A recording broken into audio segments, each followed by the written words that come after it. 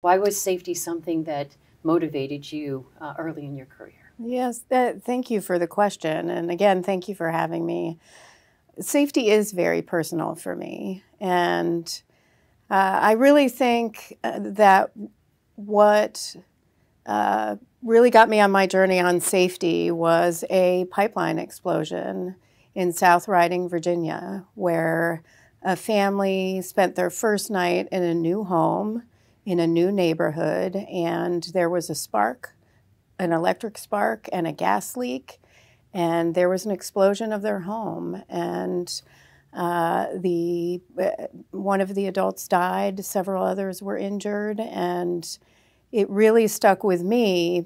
The NTSB had been recommending since 1970 numerous safety measures to improve pipelines, including closing valves after leaks, installing excess flow valves, which would have prevented this explosion.